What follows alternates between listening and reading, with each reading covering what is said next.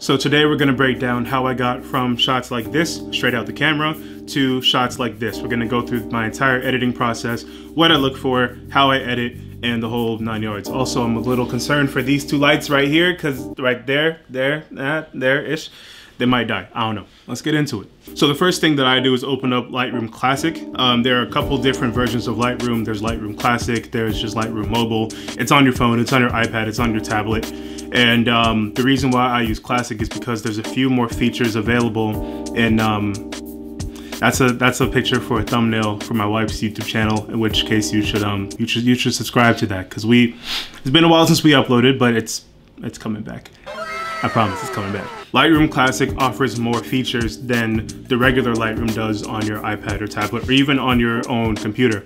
I don't really know what those features are off the top of my head, but it's better. So I'm going to open up a new catalog. So when it comes to importing the pictures, I often copy as DNG. It makes it so that your picture is still in a RAW format, but it doesn't take up as much space in your hard drive or in your computer, because these are really hefty files. One picture is about, well, it says right here, one picture is 48 megabytes. And I shot maybe 120, 150 pictures in this shoot. Do the math, I'll probably put it on the screen somewhere for you. Yeah, it's a lot of space, and I'm not trying to deal with all that. So I copy as DNG, and then I just look to see what shots were really good and which ones were savable. Sometimes when you shoot and you look at the LCD on the back of your camera, you see it looks fine, but then you get to your computer and you're like, this thing's blurrier than a mug, and I can't use this. If you shoot raw, you can probably save it, and most times you can save it with some faith, trust, and pixie dust. So now I'm gonna go through all the pictures that I'm going to import. So when I shoot, a lot of the time I already have an end goal in mind for what I want to do with the picture. That vision and that idea often comes from when I look through all my pictures and I pick which ones I want to edit. I can kind of see where this can go before I even really do anything. What's really cool too with editing, especially when there's no time limit or time crunch, it's really cool to just experiment, create some virtual copies, and just try new things. There was one set of photos that I shot where I had no time limit and I wanted to just make something really cool. And the original picture looked really great and it really inspired me. And I'll put the original here-ish so you could see it. And I really just wanted to see what I could do, what settings I could mess with, and edit in a different way than how I normally did. I ended up with this shot here. So you see the original and compare that to what I ended up with, and it looks pretty good. So here I can see everything that I shot, and I'm gonna be jumping around quite a bit. So if you see at the bottom, I'm not starting at picture number 1. Don't worry about it. So I'm gonna start with this picture here. I can see a couple things already that I want to do with it. The darks are a little bit too dark and they don't have much detail in them. Also, I can see right up here, secured by ADT. ADT don't pay me, so ADT gonna go away. And then just upping some colors, upping some shadows, making Carl stand out here a little more. Also, I shoot everything on a Nikon D850, and the lens I used for this shoot was a Sigma 24-70 2.8 lens. So first thing I did was popped out the lens correction, got rid of the vignetting around the edge. You can see that right there. And next I'm gonna make this straight before I even correct color or anything. So I'm just gonna rotate this around here or so. You'll notice that this left edge of the couch is cut off because I rotated it. So I'm just gonna slide this back over so I can see more of the couch and kind of center up our subject right here. All right, that's looking good. Gonna make this a little bit brighter, just increase the exposure just a little, not anything crazy. This already has quite a bit of contrast, and I want to have a little more control over what I'm doing, so I'm gonna pull down my contrast a little bit and then up my shadows. It already looks pretty different. The next thing I kind of do is not anything really to talk through. I just kind of play around with different settings and see what things do. I'm seeing here as I pull up my whites, everything looks a little purple, almost a little magenta, and I don't want that much magenta in the shot, so I'm gonna pump down the magenta and actually cool this thing off a little bit. Let's go 35. Let's see, wrong way. Wrong way. 1500. You lying? 2000 is my lowest? Yeah, I'm gonna have this about here or so. Yeah, we're gonna do that. Pull down the black a little bit, increase my clarity. Clarity, I did not say that word at all. Clarity. How do I say the word clarity without being clear? Clarity. Clarity, add a little bit of texture, and maybe up my shadows a bit more. Okay, there's that. Gonna go over to my tone curves and pull down just a little, not a whole lot, just happy adjustments, happy times. And already I'm kind of seeing details here. I want to pull his face out a little bit. If you notice, his skin tone is about the same color as the brick, which is something I definitely wasn't fully conscious of when I was shooting. But that can be changed. That's a really easy fix. Also, the color of the shirt blends and matches a bit much with the brick as well. I'm actually going to go to calibration and skip a couple steps. If you notice too, sometimes I really don't know how something is going to affect the picture. You probably heard me say, I'm going to try this and I'm going to slide this all the way to 100 and just see what it does and see what it looks like.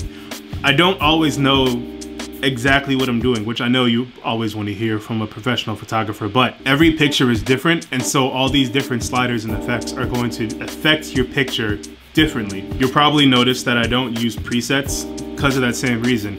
I believe every picture is different. Even if two shots are almost the exact same, those two pictures are still different. So I want to edit them differently. Not to say I don't ever copy settings over, because I do, and that saves a lot of time. But when starting off, I always start from scratch to see where this can go. Although it does probably take more time than I'd like. But I'm gonna smoothen some details over. I'm gonna click on his face here and enlarge it. I'm going to smooth a couple things out. You may even be like, yo, I don't even know what you're doing. Basically, some things I saw in the picture were a little bit too, I don't know, the texture of it was weird. So I'm just going to smooth a couple things over. Some colors, I want a little more color. But I don't want to go crazy. I want like mood, I want tone. Yeah, okay, so mood. Mood. So I'll kind of see what this is gonna do. Let's see here. This kind of fixes a little bit of the tone issues. Let's see, my shadows. I think I want a little more greens in this than what I've been having. Maybe just about here. Probably bring a little more like white back into this somehow. Or maybe not. Maybe I won't even do that. No, we can't, no. I think that's actually fine. I'm gonna do something to take out some of the green elsewhere. I'm just gonna play with this setting here. I actually like it up just a little bit. And just increase some mood. We're going to take down the intensity, the color intensity on the shadows. And already that's quite a bit. It almost looks kind of filmish. Bring that green down just a little bit. And no, let's not touch that at all. Actually, let's touch it just a little. Let's go there. Yeah. Okay. Calibration, let's slide this back. Oh, no. Actually, hold up, that's kind of sick. What I find really funny is that I said I'm gonna go through my entire process. And this is my process. This is, it's me like, yo, this is cool. What's this gonna do to the picture? And me really just messing around and seeing what things do and see what makes me happy. Because I just want to be happy. That's it. I want my pictures to inspire me, and I want my pictures to inspire others, and I want people to feel like they're actually there, or that they can almost hear something from a picture. I think that's really powerful whenever a photographer is able to capture that, whether that's in a concert, in a photo shoot like this, or when they're just making a statement with their photography or historical, whatever. It's so cool whenever you're just drawn in by the picture and it tells a story no matter what's going on. That's super inspiring to me and I love it, and it's great. So already, if I reset everything and you see where we started, and now you can see where we're at currently. With this, there's a few more things I want to change. Like I mentioned, this ADT sign up here. Also, I noticed it a little bit later, but this big orange, this was a lamp that was on in the studio, and I'll try to take that out there. Also, I'll see about killing some of the blues that were outside here and making this a little more little more moody. And I don't think I mentioned what this shoot was. This was actually a shoot I did for an artist named C West. We had a couple ideas that we wanted to execute, and so we went to Unlimited Studio in Atlanta, which is super dope, and y'all should go check it out if you're a photographer in the Atlanta area. The rates are cheap, the space is dope, staff is helpful. You should go, and I'll drop a link somewhere.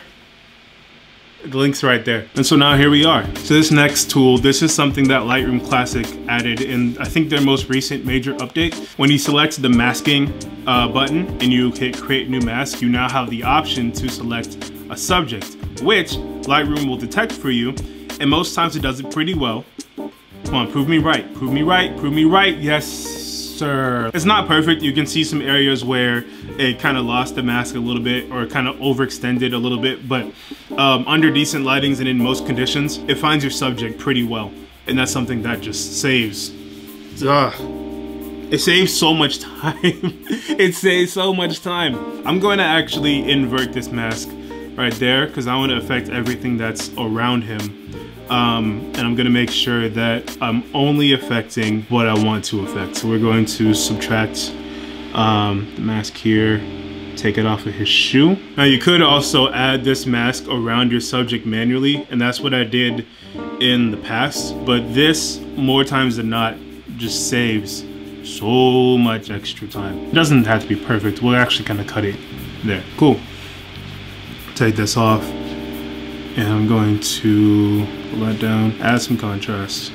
Maybe not kill that many of my highlights. Maybe even change a little bit of a color temperature. Not anything crazy, just kind of want to see what this is gonna look like. What's really cool about editing, something that I love, is that nobody's right and nobody's wrong. So if you, an established photographer, are like, what are you doing to these edits? I would do something entirely different. Well, you're right, but you're also wrong. And what's interesting is I'm right, and I'm also wrong too. There's nobody's right. There's no right answer, no wrong answer. It's all up to artist's expression and interpretation. It's all up to the eye of the artist, and no one's right, no one's wrong. And I think that's such a cool thing to explore. So I pulled the picture down a little more to increase the focus on C West, to make it look like he's even more of the subject in the picture than he was before.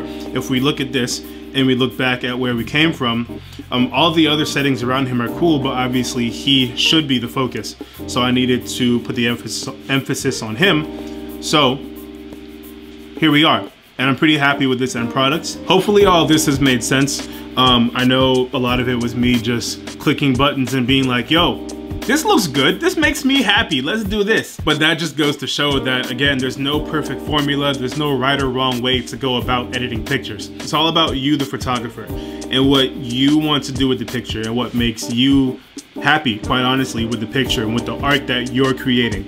So don't think that it's some kind of magic formula, some kind of thing that you have to do. Like, no, I've been doing this now professionally for almost 5 years, and I'm still just like, what's this gonna do, you know? So there's no need to be intimidated by all these features and all these buttons and all these different sliders and things. And honestly, what I did when I started, I just kind of messed around. I was like, yo, what is this gonna do? I don't know what this is gonna do. We're gonna click it, we're gonna slide it, we're gonna press it, and we're gonna see what it does. And I'm gonna learn. And I think that's a great place to start at for those who maybe don't know exactly what they're doing yet. Just mess around, just have fun. Just have fun, see what things do, learn by trying. So there you go. And this battery's gonna die, so I'm definitely gonna have to change it while it died. Died? You're hot. My gosh.